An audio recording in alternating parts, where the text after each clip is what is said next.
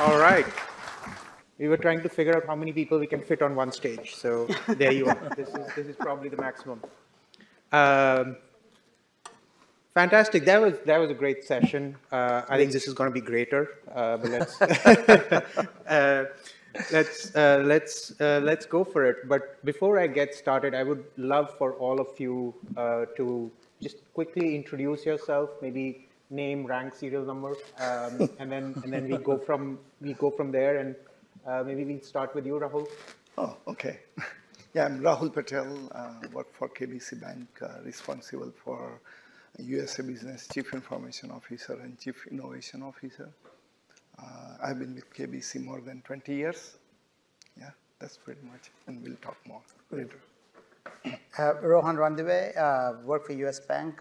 Just moved there after 16 years with BB&T and Truist. Head of third-party management at US Bank. Good morning, everyone. Chris McConnachie, CFO of National Grid here in New York. We own and operate a portion of the electricity and gas network here in New York and operate about $18 billion of assets and serve around 7 million customers here in the Northeast. I'm Jen Cohen. I'm CEO of Lights On Advantage, a firm I started about a year ago. And prior to that, I was CIO for Toyota Research Institute. Good morning. I'm Shankar Krishnamurthy. I'm head of essential tech and innovation at S&P Global. S&P Global is a financial services company that is into, of course, you know it mostly through our S&P Global rate, the index, but we also provide a lot of data services, and we are one of the companies that is fundamentally reshaping the data services market.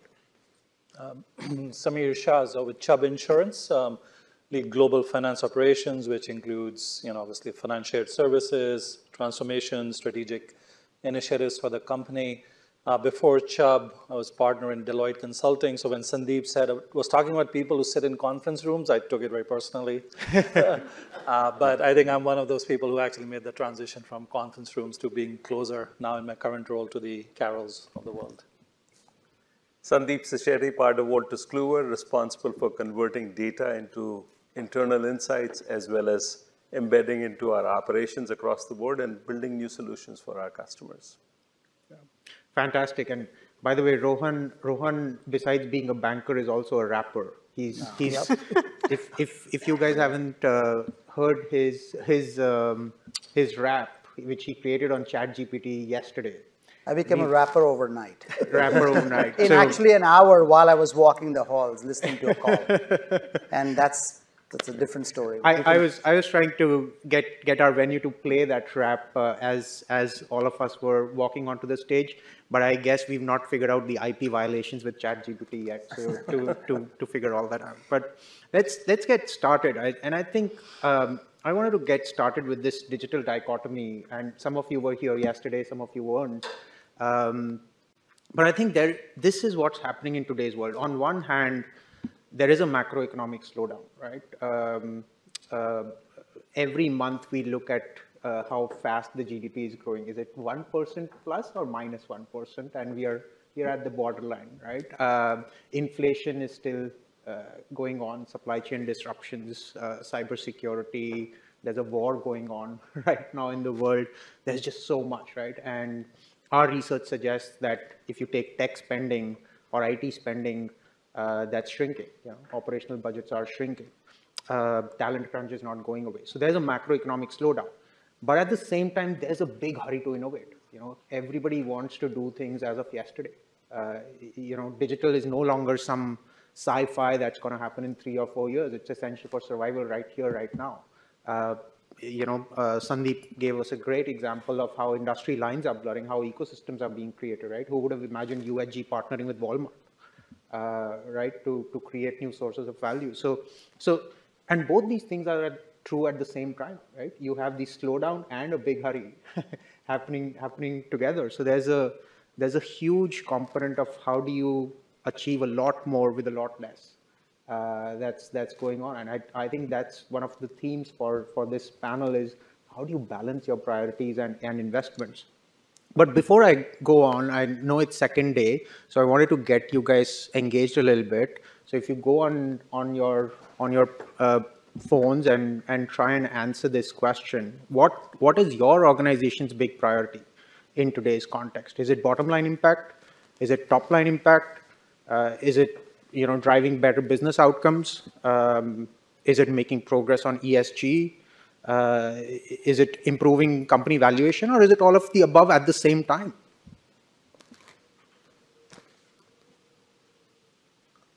That's interesting. It's all of the above. There is no priority, and everything is a priority, right? So it's sort of all of the above and driving growth, right? I think that's where this market is headed. So if we go back to the slide deck, so this is very telling, right? And we'll start to discuss this. If we go back to the slide deck, please, if we can. Oh, there we are.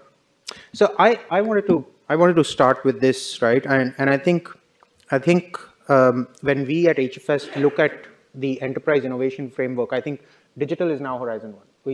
We are not saying digital is something that's going to happen in 5 years. You cannot survive without digital.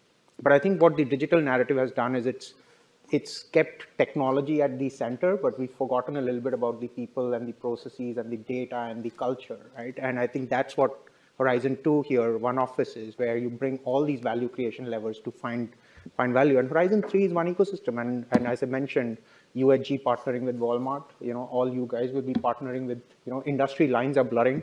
And that's one ecosystem. If you have to find new sources of value, you've got to create partnerships. You've got to bring people together. So I would love to start with you. Maybe Jen, I'll start with you. What are you seeing as the biggest priority in today's context, right? Where you have this slowdown and the big hurry to innovate. Yeah, I think when I think about the big hurry to innovate, I think about the fact that restaurants that make it don't have the same menu for 25, 50 years, right? I used to work for Toyota. They started as a loom company. Most people don't know that. They didn't start as a car company. We know that Fortune 500s, people last less and less time. So I think innovation is key to staying on that index, to continuing to profit. I do think our challenge is that we get really excited about the ideation part of innovation, and I don't think we're quite as strong on the other parts of it, the adoption, the change management. To innovate, it has to be adopted. And so having spent 5 years at a research institute, I've really honed in on how important that is. And I think it is hard to balance that when you're trying to cut costs, but there is, we've all done it, there are ways to, but I think we've got to really hone in on the less fun side, away from the ideation, into how do we actually use what we've ideated. Yeah. So Chris, you are a CFO. Do you keep pushing your organization on the left? There's a slowdown happening, man, cut costs, or how do you balance these priorities? I sometimes joke internally that I think my guilty pleasure is within the HR function, and that's where kind of a lot of my thought process sits. But like any CFO in any enterprise, highly focused on cost containment, particularly in an inflationary environment that we've seen, and particularly with the supply chain disruption that we continue to see, and it's forever changing. Similar to some of Sandeep's comments, and this may be a bit strange coming from a CFO, but a lot of our priorities are actually going back to basics within our organization. I could probably get a show of hands of how many organizations in the room have been focused on defining their purpose and spending time on ESG goals. But ultimately, we're spending a lot more time building enterprise leadership within the organization. So 19,000 people in the US. We often have programs at National Grid, like any organization, that we roll things out and they impact everybody, but only 500 people understands what they are and what purpose they have. So we spent a lot of time on culture and understanding deep in the business, particularly with our field crews, on do they understand how we make money? Do they know how to optimize the work they do? And do they know how to solve for some of the challenges in front of them? So, similar to what Sandeep said, it's a lot about, finding our Carol and making sure that, we're not just defining purpose, and we're not just trying to solve for purpose, but we're understanding some of those key blockers and inhibitors for why we can't excel around our purpose, and that actually comes deep within the field force, particularly the regulated utility. Yeah, that's fantastic. So it's finding your Carol. Samir, you're a part of a shared service, right? And shared services are known for, cost containment, right? Is that the priority now, or is it broader? I mean, I'd say that's frankly table stakes, right? That's just part of how you run, like, so I have global finance operations, right, kind of beyond shared services. But, interestingly, the journey we've taken is, so when I was a consultant, right, I was kind of looking at your slide here, right, we also I personally also advise clients, right, you do foundational stuff, then you do value add stuff. So the minute I had the opportunity to be in a role where I could actually directly own the change, I did the exact opposite, right? I didn't take my own advice. And we actually started with things which added value, even if the back end was, broken, et cetera, right? So a bit aligned to what Sandeep was saying, right? What ultimately helped our business, helped, the people we write insurance for, people out in the front lines. That's actually where we started. Yeah, the cost containment, et cetera, right? And, I was looking at the poll, right? I mean, frankly, all that is table stakes too, right? If you are the leader of any sized organization, you should be doing all of those things at the same time, right? And if you're not, you're failing in your duties as a leader. But that's the journey we've actually been on, so in kind of reverse order. Impact, value, and then kind of, picking up the more foundational stuff as we could, as budgets, et cetera, allowed. Yeah, no, that's fantastic. Cost containment is hygiene, pretty much, right? It's like payroll, right? You don't, if you get your payslip, you don't call your payroll, hey, thank you for my payslip. It's just assumed. And Saurabh, if I can add to what what the panelists said, I don't even think of this as a dichotomy. In fact, innovation probably also helps in terms of cost optimization. Right, so you don't necessarily look at this as, hey, because I'm innovating, I'm forced to optimize elsewhere, or the other way around. I think they go in hand. Innovation is usually seen as something that generates new business opportunities, business value. But innovation also could be applied to taking over costs and making your operations more efficient, which in turn provides further dollars for you to invest into growth opportunities. So I think it's important to look at innovation is not necessarily only a growth driver, but also as a cost optimal driver. Oh, that's a fantastic point. And Rohan, if I could bring you in, right? Besides writing rap, you're also a risk professional, right? And we saw yesterday when Phil was presenting, cybersecurity is the #1 concern right now, right? What is your priority in your organization? So I think, as Chris said, right, going back to the basics, right? But at the end of the day, how do you create a very balanced portfolio? It's all about portfolio management, right? You've got to do run your operations or run your business. You've got to optimize your business, and then you've got to have your innovate or transform your business. You've got to figure out what is the right way in which you want to invest across the portfolio. You can't overinvest in one, because that is going to not get you where you want, right? The run the business and optimize the business is as important as you want to innovate. So it just depends on the type of business and the company you're in that allows you to do that. And then there have to be foundational components. Cybersecurity is a foundational component. Risk management is a foundational component. Good business continuity and DR practices have now become foundational components. So if you can build the foundation and then you can figure out how to balance or rebalance your portfolio, that's a recipe for success. No, that's fantastic. So let me ask you this, Sandeep. We heard a lot about data, right? Yesterday, and thankfully so. But do these current conditions, and we've been talking about data forever, right? At least ever since I've been a grown-up person.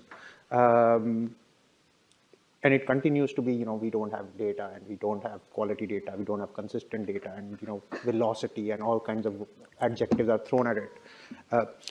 And my sense is there's never been a burning platform to do this, right? People react to things, people don't just do things. And do you think today's economic conditions creates that burning platform for enterprises to actually do something and drive that data-driven decision making?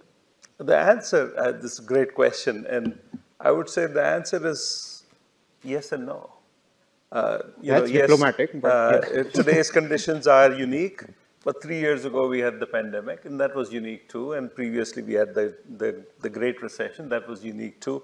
So each one of these conditions has existed almost every year. Right? So in some sense, it goes back to focusing on the customer. If you really understand your customer and are close to the customer tells you kind of what they are experiencing today. And our customers are experiencing unusual amount of pain today. The speed at which that they are needing to move to serve their customers, because we are a B2B company.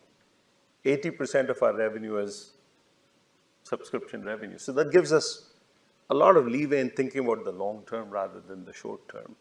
But if you travel with the customer, they're taking us to new places. So I'll give you one example. There's a product that we provided for our customers, and as the market leader for decades now. And our historical cycle time and quality associated with that was 30 hours. They've been very happy with it.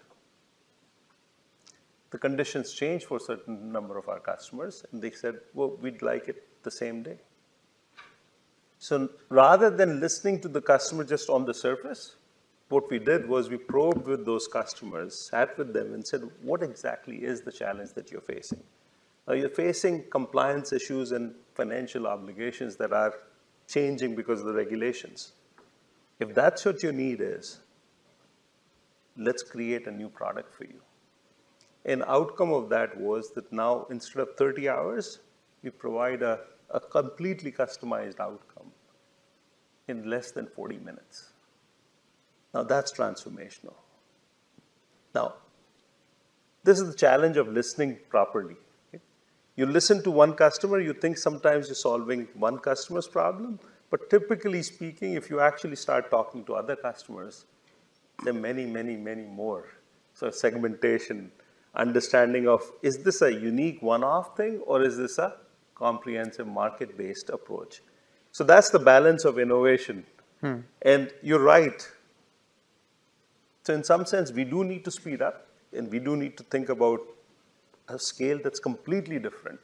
But today's technologies allow us to do that. So it's a man-machine combination. It's not just machine itself can do these things. You do have to have good listening pores, so that when the customer has that pain, you're able to translate that quickly. So that's what we are finding, that this is ecosystem, our customers are raising their voices a lot more. So let's listen more carefully. Yeah. Rahul, if I could ask you the same question as a CIO, right? Is the CIO the CDO as well, or who's responsible for data? Who's responsible for? For data, for driving data-driven decision. So it has to be the partnership. You cannot, in a bigger organization, just shift the responsibility. Yes, one person or the one department has to have the accountability, but at the end, we have to collaborate. So I think it's a shared responsibility. Because again, data, the key aspect for many organizations, data drives the business.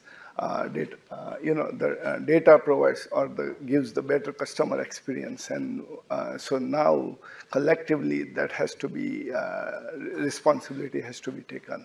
And that's how we would operate. So partnership. Yes. Shankar, you are in the data business, right? In a way, right? How does your organization drive decision making using data?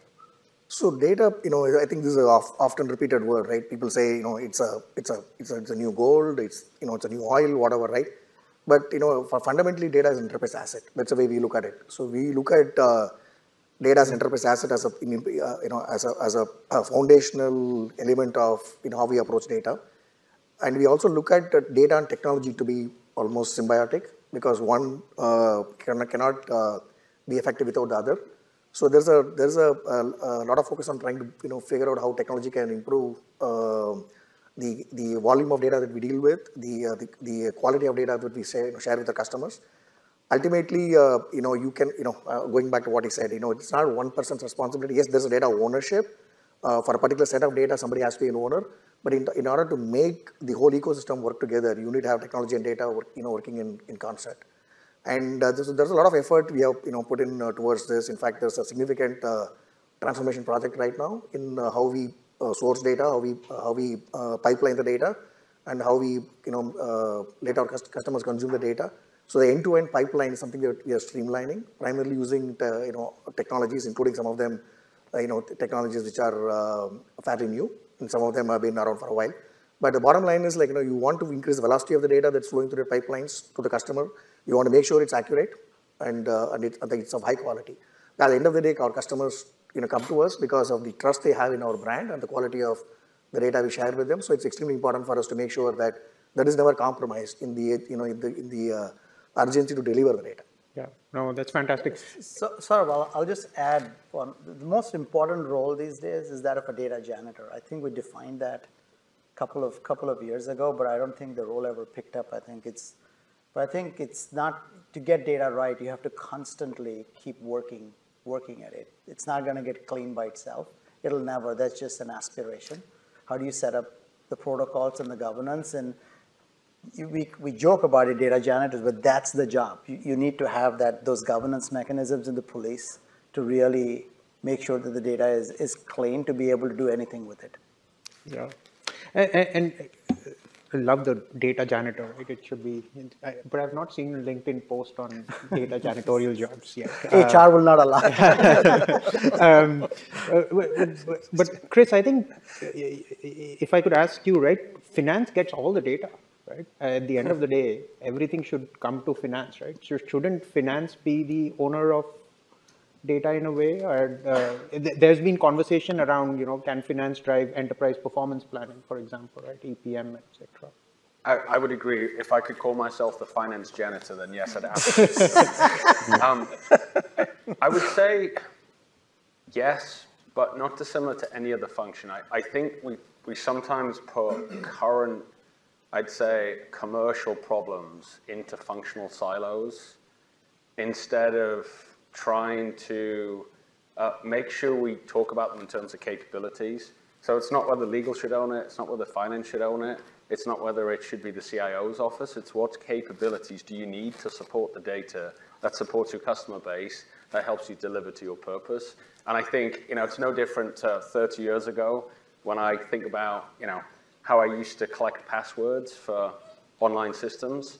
If I tried to operate the same method I used 30 years ago to keep my Hotmail password in an environment where I've got about 35 passwords in the UK, about the same in the US on the same platforms, I'm going to fail. And I think organizations often try and take new themes and put them into boxes around how you used to do them or into functional silos. So I think we've got to get away from the concept of functions and start thinking about what capabilities do you need to support your organization, and then put functions around those capabilities. Yeah, that's fantastic. That's basically our definition of one office, right? So you've just articulated that. So thank you. I wanted to ask about your sleeping patterns now a little bit, right? There's just so much happening, right? There's cybersecurity concerns, supply chain, inflation, consumers are changing their behaviors irrespective of whichever industry you belong to. It's just hard to find quality people and then harder to retain them. Regulations and compliance are not going away. In fact, they're, we're, as I mentioned, the R word keeps, getting thrown at us. ESG, climate change, DEI, keep going at it. What keeps you awake? And maybe I'll ask all of you, maybe I'll start with you, Sandeep. What keeps you awake at night, and what are you doing to sleep better? First of all, I sleep quite nicely. Because if you don't sleep well, you can't solve any of these problems. Sleepless people are not useful people.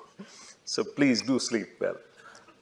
I'd say that, again, it goes back to start with the outcome. What outcomes are you trying to be relied upon by your customers? And if your customers are expecting certain level of efficacy from a cybersecurity perspective, because you're providing them SaaS solutions which are mission critical for your customers, that is priority one.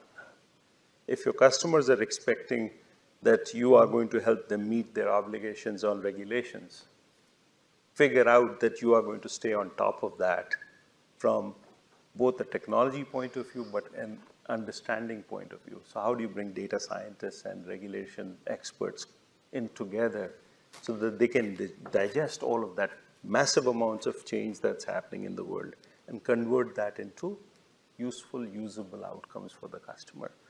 So I think it's not about sleep or not sleep. It's about really understanding the needs of your customers and exactly what is your reasons for existence.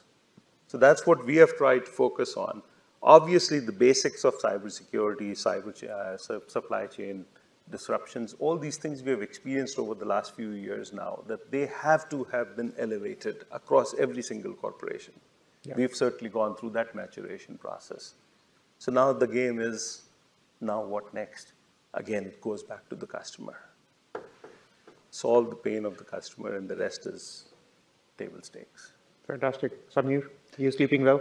Yeah, generally yes. And very little, but that's just a bad habit. No, I would agree, right? I think, staying close to the market, right? Ultimately helping our, parts of the organization which are dealing with the end customers, right? Kind of our top line, growth goals, how can we support them, right? I think that's key. We are, a very global company. We operate in 50 odd countries, and we are also a very federated model, right? So it's all about, and when you think about selling insurance, of course, a big part of the business is selling to other big companies, multinationals, but a big part of the business is also retail, right? We are selling life insurance in Malaysia, Indonesia, Japan, Australia, etc. We are selling, retail. Many of you might be Chubb insurance customers. And the way the business works in different countries, different markets is very different, right? In Indonesia, people are buying insurance through WhatsApp, right? Making payments through WhatsApp. Here, we don't do that, right? So I think we, as leaders, particularly sitting in New York and London, always have to kind of guard against arrogance, that we can kind of speak for the local markets. So, just adding on to your point about listening, kind of listening in the right places, being close to where the action actually is. I think that's key. And then when I look at this list, frankly, if there's anything on here, I'd say I'd highlight the quality of people. I think that's something I've really become sensitized to over the last couple of years, having the right people in the right roles. I mean, of course, it's kind of management 101, but on a practical level, I think if you have that addressed, I think the rest can be taken care of with that team. Shankar? So I would say two things, right? One is, of course, there's a whole lot of concern listed here. But I think the two things that probably are top of the mind for us, one is obviously, protecting our reputation and our brand. And it falls into probably the cybersecurity, making sure our brand is not compromised by any of these cyber issues. And that's where I think the generative AI adds another level of complexity to this, because you're worried about bias in the AI and whole other dimensions that could potentially impact your brand. So I would say the one that probably keeps us awake at night is how do we ensure we protect our brand and the reputation that comes along with it. The second thing is, this is probably a bit of a outcome of the COVID pandemic. We as a company, we have built a very strong culture of innovation, and that's primarily driven from a people-first culture. And to a large extent, that got, I would say, solidified by people working together in the office, having moved to a hybrid model. So we do worry about how do we ensure that this culture of innovation, culture of collaboration doesn't get lost, right? And that's very critical for us as we look at our future. How do we ensure that people stay engaged and people stay connected to the company, and the culture that we have created over the years is something that's going to be sustained. Yeah, culture and cybersecurity. Yeah. Jen, what are you hearing from clients? When I work with customers, I'm hearing kind of the same things over and over, and it comes down to skipping steps. So we're always looking to put in new technology. There's always the next thing. This time it's generative AI. Next year it'll be something different. And so we're always rapidly trying to put things in. But I also watch companies skipping those key steps. We heard a little bit about it yesterday. Change management. We talked about data and cyber. A tiny bit of effort up front on data, on cyber, on accessibility before you build. Those things really rapidly accelerate. We're towards that 100 times. We saw earlier. So I'm constantly thinking of how do we, because it's human nature to skip steps. I do it too. Yes. How do we get better about that so that acceleration is moving, and so that those innovations are getting to the users and getting adopted faster. That's the first. And the second is a little more personal, but there are a lot of women tech leaders leaving the industry, and I'm really worried about what that does in relation to groupthink and different ideas, and how do we be innovative when we don't have all the voices we had before. So those are the two things that are keeping me up at night here and there. So. No, that is especially the women leaders leaving tech. If you think logically, it should be the other way around, right? But in reality, it's going in a different direction, which I don't comprehend, to be honest. Chris, are you sleeping well? Thank you to the panel as well. I think I've got more things that are going to keep me awake tonight, so I'll probably going to bed at 7 o'clock. I'd say there's one thing for me, it's people. And I say that because, in the first, I'd say, phase of my career, I was generally very distinct between corporate and private life. And I think over the past 3-4 years, both enterprise and people, we've blurred the lines between those things, and actually they're one of the same thing. So people's private lives and also what they do in the commercial environment and what companies need to do across society in the commercial space are one of the same thing. And I think if you can understand that and build processes to support it, you'll be in a good spot. But I think one of the things that does keep me up at night in the context of that is just ensuring that out of all the table stakes items that we've talked about, so when we think about cost discipline, when we think about risk management, those are things we're just expected to do. But the one kind of, I'd say, overarching theme is, do you have the right people with the right development, with the right purpose, doing the right things in your organization? And I think as leaders and leaders in this room, the profound impact we have on not just the people that work for us, but the second and third degrees of separation, that the choices they make in their lives. And I think if you can get the right people and you can support them the right way, you can do all of these other things at scale, and you can do them at 100x. So I'd say it's definitely people first order of priority. Yeah, and I think the other angle that you mentioned was the work-life balance, right? Especially in today's hybrid world. And we had a great panel on talent yesterday where we sort of peeled a little bit, because hybrid work isn't just giving people a Zoom and a team license and then saying hybrid work. This is hybrid work, right? It's just, I don't think it's settled yet. Rohan, what's keeping you awake? Yeah, I believe the chance favors the prepared mind, right? So if you think through the pandemic, how quickly everyone came together, and providers, clients, everyone came together to solve a problem. And we innovated. Nobody ever had BCP plans on a global pandemic that they could just pull off the shelf and say, here's. Right. But we shouldn't rest on our laurels, right? I think we've got to continuously plan, anticipate, and most importantly, invest in the relationships today, so that whenever there is an event of that nature or any events that really cause massive disruptions, we should be able to work in partnerships. But it's the people and the relationship aspects that's going to make it most count. And Rahul, last but not the least, what's keeping you awake? Lately, I have been sleeping okay, but not in the past. At times, I did stay awake, I have to confess. And it has to be cybersecurity, not to increase the customer experience or bringing up innovative solution. No, it's cybersecurity. Why? This war is not fair. All hackers need one weakness to exploit, whereas we have to fix all weaknesses. So it's not a fair game, but again, that's what it is ever changing the threat landscape. Again, that's not fair. With all this innovation and then bringing the better customer experience, you have to introduce new technologies. You have to embrace vendors, but that creates exposure and distance to you don't have direct control over them sometimes. Also, you have to adopt cloud, and cloud adoption is the way to go, but also it creates this pressure. And all these, increases the cybersecurity risk, so one has to be concerned about. Of course, we have to find a way. So how do I sleep better?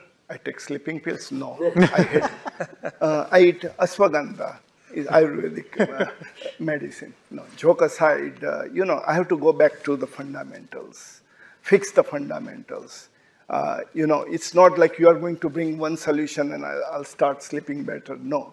So you have to step back, again, see the fundamentals. What are your policies and procedures? The governance aspect. Do we have the policies and procedures really sharp?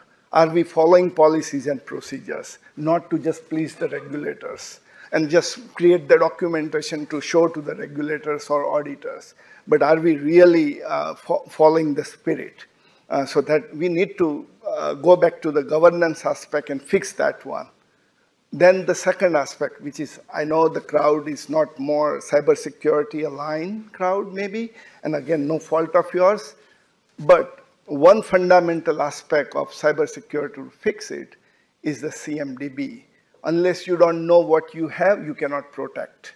And most of the organizations, they miss that part. They will bring many vendors and create the DLP solution and this scanners they will bring and everything, but they miss the part of the CMDB. The CMDB, in a traditional sense, it captures the software and hardware. But I would extend that to include the people and processes and the impact of those processes in that CMDB. And then you incorporate your CMDB with your all processes, meaning, and also you move away from your mindset of solution, oriented cybersecurity program and make it more process oriented. And then tie up very closely coupled with CMDB. And then make sure that you are following your processes. So again, once I go back and once we go back to fundamentals, you start sleeping better. You don't need ashwagandha, you don't need the sleeping pills. No, that's fantastic. And I think cybersecurity came up as the #1 concern even on our research. And if you're absolutely right, it's not a fair game, right? And if you look at what's happening, we've talked a lot about generative AI and other technologies. We've not talked about quantum computing since yesterday.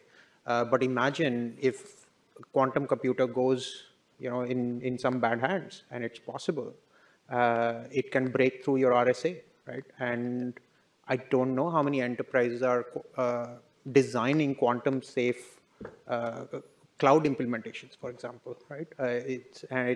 It's possible, right? So this is not a fair game, absolutely. And I think it's a good thing to be awake than just sleep over it. So I think that's fair. But I wanted to talk a little bit. We've talked a lot about the challenges, right? And let's talk about some things that you're passionately driving.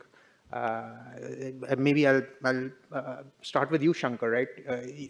I know you are trying to use ChatGPT to write some research, but talk about some, and these could be people, process, tech, data, change, all of the above kind of initiatives. But talk about an initiative that you are doing which you feel passionate about. Yeah. So what are the things that we are very passionate about at S&P is we want everyone to be an innovator. There's an opportunity for every one of our 30,000 plus employees to be an innovator. So in order to enable that, we want to make sure we give them the culture to fail forward and learn from it and move on. Don't be afraid of failures. Right? Create the culture of innovation. The second thing is we want to provide platforms that allows people to do innovation at scale. Right? So when you are talking about trying to get 30,000 people doing innovation, we need to have a process that can scale and a process that can incentivize, recognize, and support the innovators. So there is a significant what you call the citizen-led innovation effort that we are driving, and which has been fairly significant, seen some fairly significant results already. We we did almost close about 20 hackathons last year. So it's almost like twice. If you take 20 and it's annual, if you look at it on a monthly basis, about twice, 2 hackathons a month, right? It's a fairly significant effort that our employees put in to come up with ideas and convert some of those ideas into potential showcases and potentially that lead into business opportunities as well. So I think there's a significant opportunity we are seeing to promote innovation as a culture across the company, and our people are responding extremely well to the initiative, and that gives me a lot to go by, because I see the energy that's there in the ecosystem, and that just makes us work harder to try and keep that engagement going, and that's something I'm very passionate about.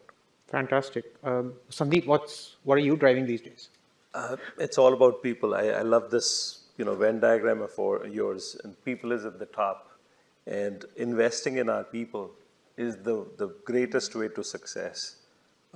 If we can build on what you were saying, Shankar, that creating the spirit of innovation, culture of innovation, we're also trying to marry that with creating a culture of learning. Because we all have to educate ourselves in these new capabilities and new technologies and new emerging trends. So how do we ensure that our people have the capacity, the opportunity, and the ability to learn from each other and from external courses and otherwise? So it's a huge focus on that. And finally, there's this notion of breaking the boundaries. And I'll give you one instance of that. It's just a microcosm of an example. Data scientists talk a very different language. They go into that profession because they're often geeks, like me and you probably. We are introverts, we don't like to hang out with people, we don't ask too many questions, we have surety on the mathematics of things, etc. The rest of the world doesn't connect with that. So part of it is forcing ourselves to be part of those ecosystems where those conversations are happening and where you can experience the front line. Part of it is also to recognize that you can't fundamentally change people. So how do you create the glue? The design thinkers, the process engineers, the translator roles, how do you bring them into the fold as well in the same ecosystem to allow them to leverage each other's strengths and create this comfort that when a propeller head comes into an operations team, they're actually going to be welcomed and expected to be part of that organization. So that's the culture part of it, that's the education part of it that is equally important as we drive innovation in the company. Yeah, fantastic. Yeah, so I've got to ask all of you this, right? What is the technology that you're obsessed with right now? Because I see there's almost like a East versus West divide on technology. The West Coast keeps coming up with a new technology every day, and enterprises on the East Coast are still struggling with cloud, right? Which I first had my cloud conversation in 1996 or something, right? So metaverse was the flavor of the season till 3 weeks back. It's ChatGPT now for the last 3 weeks. Who knows? Next 3 weeks there'll be something. So some of you, which technology excites you the most right now? I think you picked the right person to who's an East Coast representative of a legacy industry. But I think part of it is probably there's an aspect of the ecosystem the East Coast and New York and Boston and all operate in.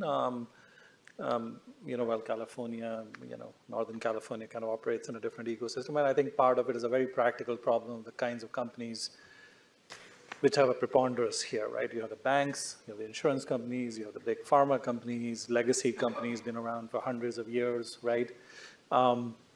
Where frankly, keeping lights on, basic stuff is so time consuming, right? Requires so much attention. And then when you think about, we're talking a lot about data. We obviously have a lot of data, but we also have a lot of hard to get to data, right?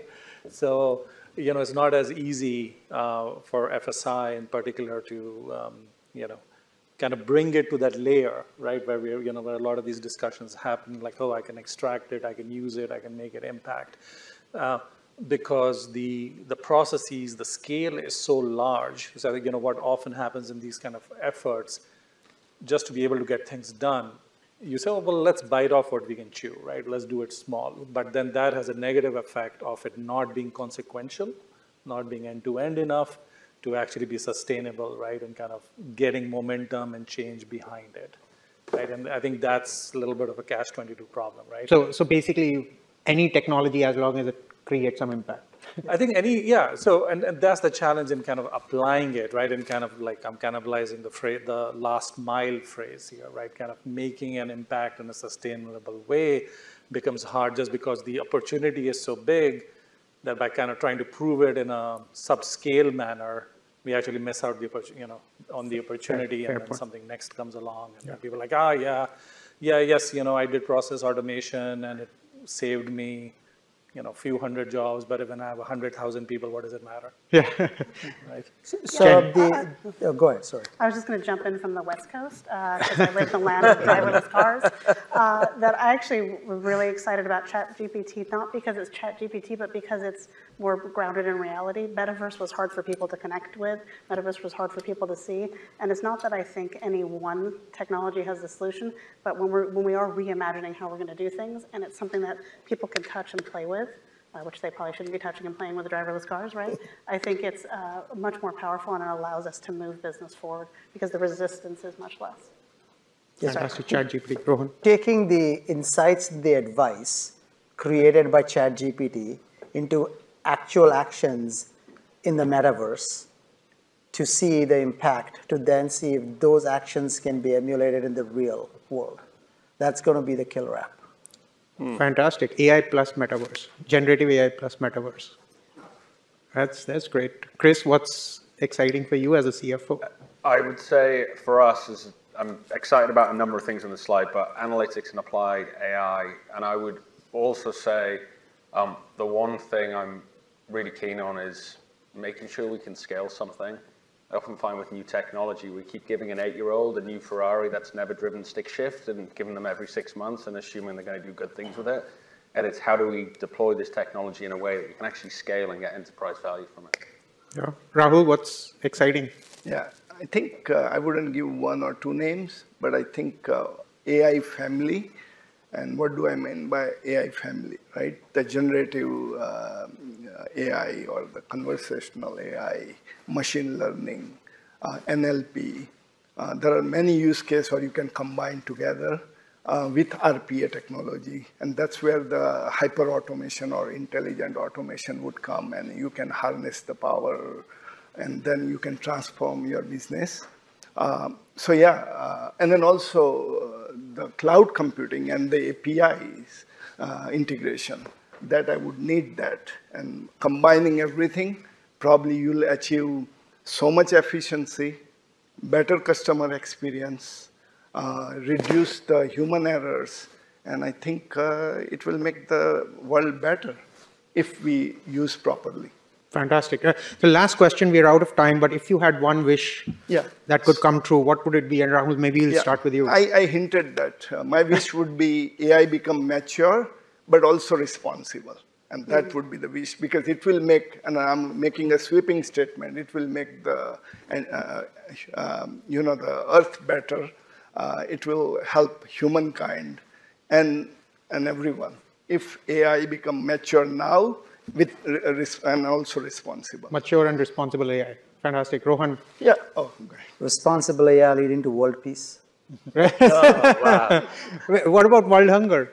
You've got to solve for that too, man. Chris?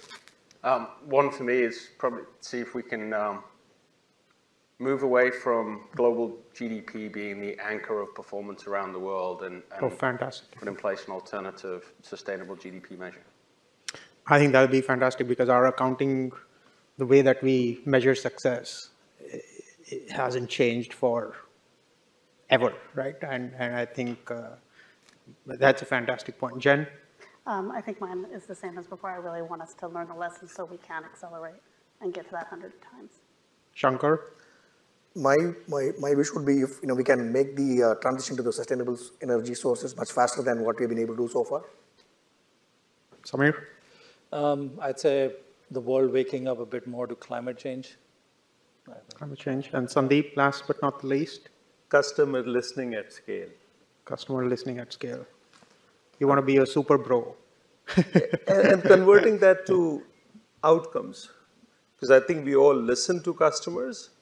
Very few of us actually act. How many times have you gone to an airline, actually taken the survey, and you go to the next flight and do you see any change? No. None at all. Yeah. So I think we all listen, but we don't necessarily act. Do anything with it. Right? Yeah. So that's what I'm hoping that we change. Fantastic. Thank you so much. You've been a fantastic panel. Thank you for sharing your insights.